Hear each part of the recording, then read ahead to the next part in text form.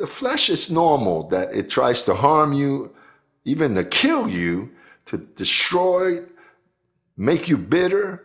That is approved by the kingdom of the flesh. The flesh is faithful to the max to destroy you.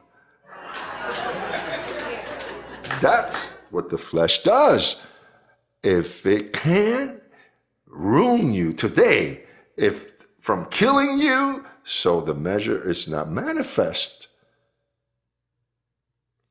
The flesh, listen, that's why I told you last week that if you tell me, Apostle, look what happened to me, you will not surprise me with what happened to you, because it is normal, unless you're from another planet. But if you are human, many things can come to you, incredible, terrible things, because you are a human being. You have provision for that. But the calling is not to look to see what the flesh does, because we know that the flesh is going to bring many surprises. Oh, and the more you hear grace, even more, because you flaunt with it, and it's going to bring you. But if you measure that 30 well accented with grace, with good grace, don't miss the messages here. Even if you get here half asleep, you come invest in that, because that's going to help strengthen your measure. Now listen to what it says. And the spirit is against the what? The flesh. What spirit? He that has its measure manifest. If there's nothing within you,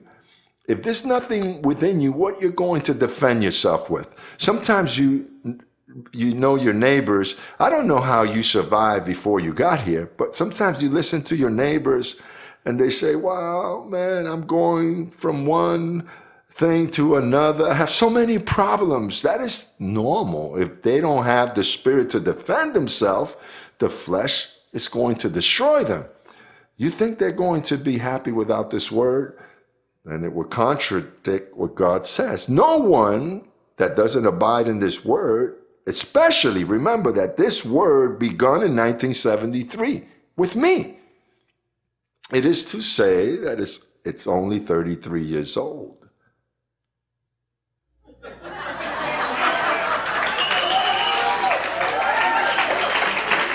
It's only beginning. This ministry is barely beginning. This has just begun. As a matter of fact, this is like remember when Jesus would say, don't tell no one, he would heal someone. Don't say it as of yet, because it isn't time. Because this is just beginning. This ministry is purely beginning. It's like when the plane takes off and it lifts up its nose and you feel to see if it already lifted. While it's on the tarp, it's still a lot of turbulence. As it's lifting, even then it's shaking around a little bit and it kind of scares you.